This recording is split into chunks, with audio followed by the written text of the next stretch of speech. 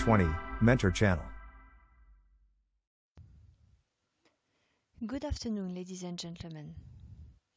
As a short introduction, please let me show you a picture that may evoke some memories to some of you. Some of you may recognize the cockpit of this aircraft. It is one of the very first versions of the Boeing 737. In this aircraft, there were very few automatic functions. No auto thrust, a small FMS, no AP except to maintain the track and the altitude. At that time, the pilot had no other choice than to be fully engaged in the flight. Now we have very different cockpits. We have panel logic, dark cockpit concept. We have some sightseeing and fly-by-wire aircraft. We have ACAM management, sometimes vertical display. We also have robust autopilot and auto thrust. We have protections for flight envelope. We have an FMS and very important capabilities in terms of RNAV approaches, FLS, RNP, etc.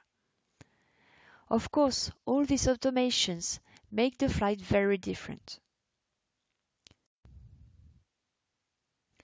Over the past few years, the aeronautical industry and authorities have become aware that because of this high level of automation, some of the pilots have lost part of their manual flying skills, in particular in abnormal or degraded situations. That is why the first part of this presentation will be dedicated to manual flight. Then we'll have a look at upset prevention and recovery. Let's start with manual flight. Why is flying safe? Well, flying is safe due to the combination of 4 prerequisites. First, the aircraft has to be designed according to certification requirements. Then, the aircraft has to be maintained according to approved procedures such as MMEL. The aircraft has also to be operated by skilled pilots. And eventually, the aircraft has to be flown within a safe ATM en route and airfield environment. These 4 prerequisites are interestingly linked together. As an example, when we do the certification exercise, we write some safety analysis document. In this system safety analysis, we take as an assumption that the pilot is able to take over very quickly in the event of a malfunction. For example, the pilot has to be able to take over within 3 seconds in cruise, only 1 second during approach, and immediately during landing. Over the past years, several major accidents were due to a loss of control in flight. So, how can we avoid such accidents? First, we can improve the aircraft design. We can enhance the flight envelope protections. We can also work on the alerting system or on the automation. Then, regarding flight crews, we can improve the training. Improve the representativeness of simulators. For example, we now have some new models with a very good representativity of aircraft handling at high altitude. We can also improve the way techniques are trained, such as upset prevention and recovery, or stall. Eventually, we can improve crew resource management. In the sad events I talked about, the investigators identified that the PM understood the situation, warned the PF, but did not dare to take over. The 2 last points are directly linked to flight crew proficiency.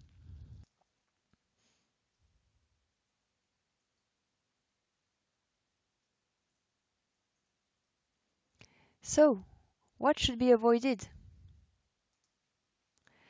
We will have a look at a small video now. The video I'm going to show you was made from a real event. You will see that the aircraft enters into a turbulence. We will have a look at the video 2 times. You will see that there are 2 different aircrafts representing 2 different things. Let's first have a look at the video. You can focus here on the top right, which is the position of the joystick. Here the aircraft is in the turbulence. The blue aircraft corresponds to what happened during the event. Okay, now we will see the video once again. The blue aircraft corresponds to what happened during the event. You will see that this is due to very large inputs of the side stick. The pink aircraft is what would have happened with very few actions and very smooth actions on the side stick. Let's have a look again at the video.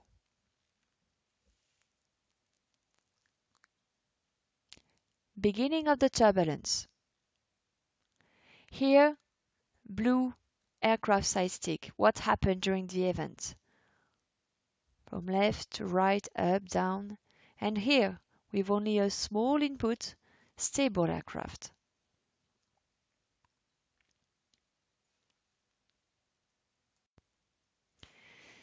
So, what is a high level of proficiency for the crews? Well, it relies first on theoretical knowledge, then on skills. So, how to maintain a high level of proficiency? First, you have to evaluate the level of each pilot in terms of knowledge and in terms of skills.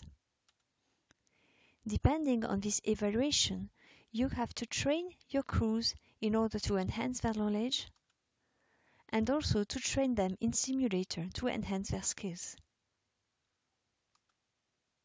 Then they can use both their knowledge and their skills in their day-to-day life when they fly. It is also very important to analyze the feedbacks from the flight, in particular the feedbacks from the manual flight, in order to do a continuous improvement process and in order to enhance and to modify the content of the training depending on what happens. First, you can train to enhance the knowledge of your crews. There are many subjects that can be trained depending on the needs and depending on the evaluation. For example, performance. Do your crews know that at high altitude there is only 20 or 30% of thrust available because of the low level of oxygen? Do they know what is the tropopause and what are his effects? You can also train on aerodynamics, on the definition of aircraft upset or undesired aircraft state, on the causes of aircraft upsets, on environmental effects, on the failure of flight instruments, or airplane upset caused by the pilot, etc., etc. Very different topics. Then, crews have to be trained in simulator. Perform manual flight. Goes from simply use AP off to full off AP FD, air autothrust, FPV. Fly in the entire flight envelope. From the middle, work toward the edges. Vary the conditions, day and night, adverse weather conditions. Use realistic and representative tools. Use our scenarios. You can contact us if you need. Use simulator models. We have the chance now to have very representative models. Don't hesitate to create very tricky scenarios with night, rain conditions, a little bit different in the flight envelope.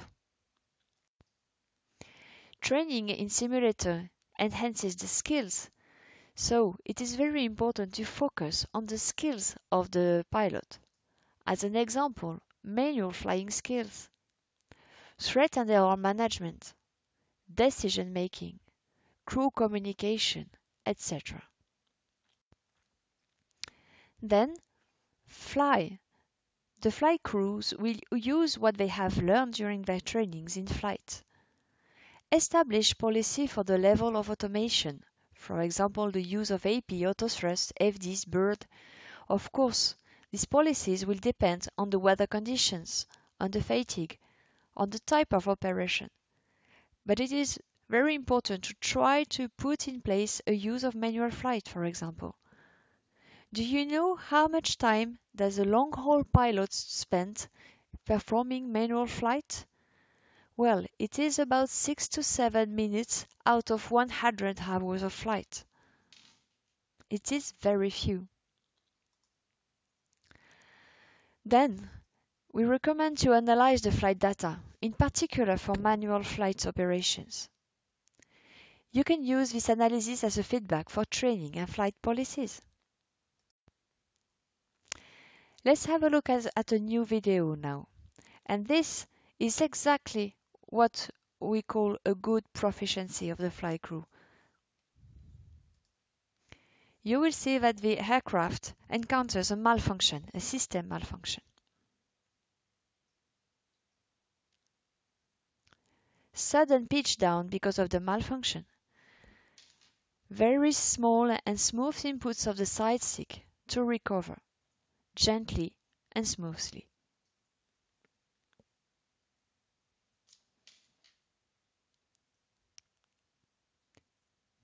This is exactly what we want to achieve on a real event example. Let's move now to the second part of his presentation, which is upset prevention and recovery. As you may know, there was already an airplane upset recovery training aid, revision 2. So, why did the ICAO decide to launch a revision 3? Well, everybody liked the revision 2, but nobody knew exactly what was in it, in particular because of its format. It was a very textual document. As a consequence, the ICAO requested the LOCOT group, Loss of Control Avoidance and Recovery Training Group, to provide regulators with a guidance. ICAO also wanted to include all transport aircraft. The result is the revision 3 of this training aid. What is new? First, there is a format change. It includes turboprop transport aircraft. It is in electronic format. There are 3 levels of content that can be selected: improved graphics, embedded videos, and elements of startle. Regarding the content, you may have noticed that now in the title there is a P that was added. It is not ORTA, it is OPTA. The P means prevention. The new revision 3 focuses on prevention. There is also an enhanced definition of undesired aircraft states, which is unintentional divergences from parameters normally experienced during operations. This means that an aircraft upset may involve pitch and/or bank angle divergences, which was already the case before, but also inappropriate airspeed for the conditions. In the revision 3, the recovery techniques were more developed. There is also now in revision 3 of the training head some training recommendations. These are high-level recommended training sequences. Then, approved training organizations have to define their own training programs depending on these recommendations. What is new is that there are rationales for all these recommendations, and that once again it put a clear emphasis on awareness and avoidance, which is the P of the prevention. In this new revision, there is also encouragement to train in the entire envelope.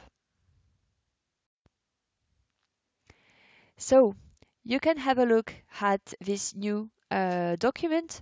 It is available on internet.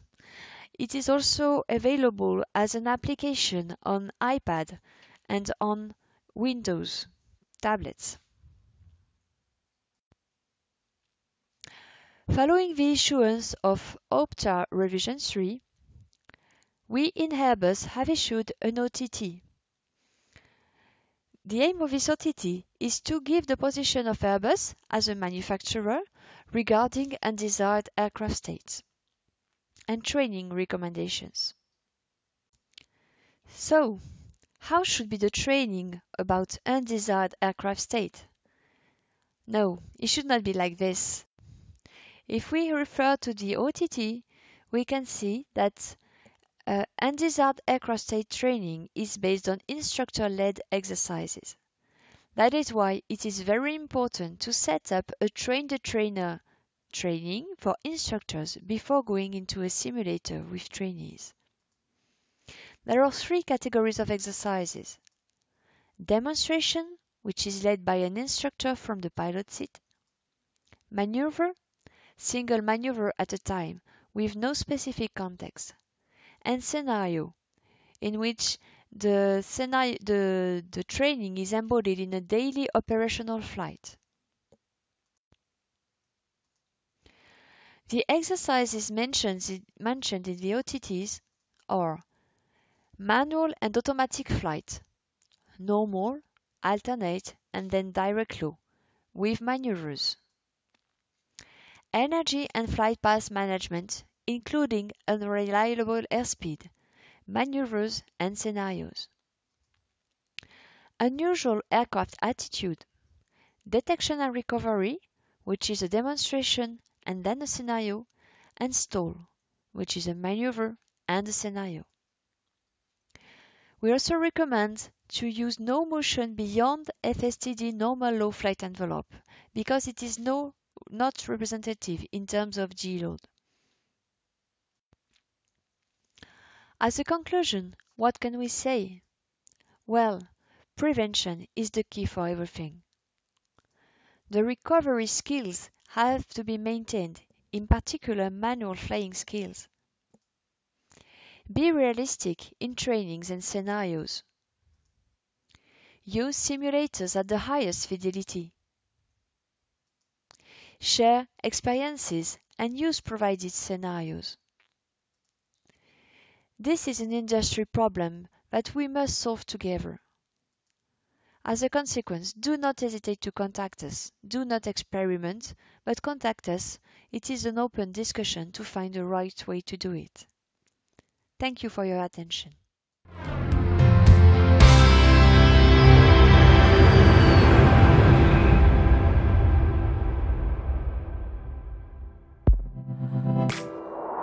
A320 Mentor Channel. Thanks for watching.